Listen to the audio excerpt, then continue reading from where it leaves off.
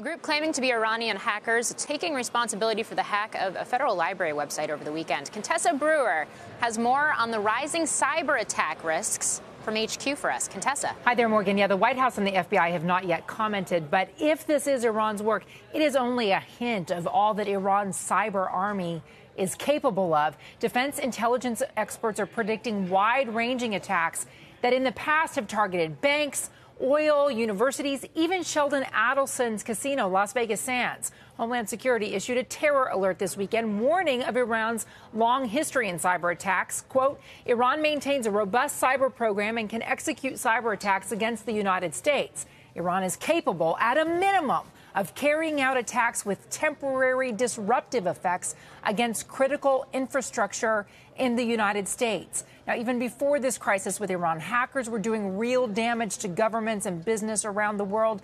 In 2018, cybercrime cost the world $500 billion in economic damage. That's according to estimates by Marsh, far more than the $300 billion in economic losses from natural disasters.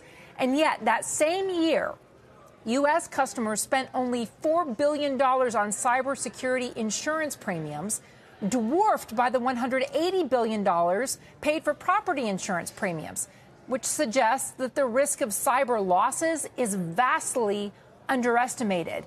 Experts tell me the threat to small business is even greater than to large companies like Marriott and Equifax, which saw major hacks last year.